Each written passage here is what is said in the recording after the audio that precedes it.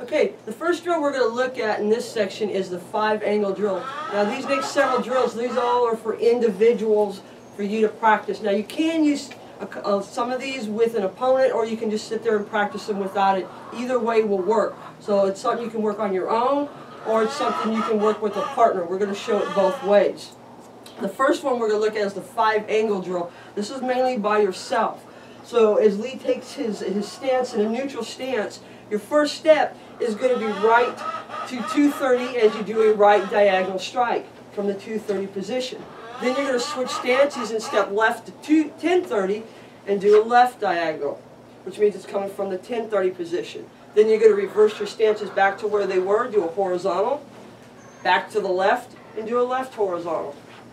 Then from there, as you draw it back into chamber, you're going to step in and do a thrust strike. Now, as I said, this can be done with an opponent.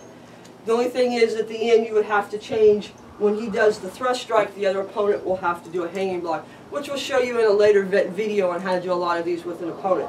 So let's do this again. So from your neutral stance, now make sure your stick is loose in your hand.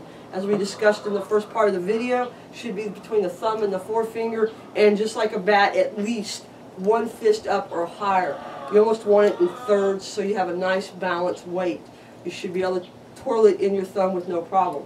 So from your neutral stance, with a nice relaxed hand, you're going to step in and do a 230. Then a nice switch, back, switch again, then switch again, and then as you draw, step forward and thrust. Okay, again, one more time. So we start from our neutral, we step in, strike, switch, strike, switch, strike, switch, and finish off. Now we're going to let Lee do it on his own here one time through, and so you can kind of get an idea of how it would look you doing it by yourself.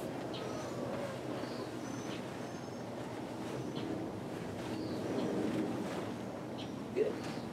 Okay, and that's how you do the 5-angle drill.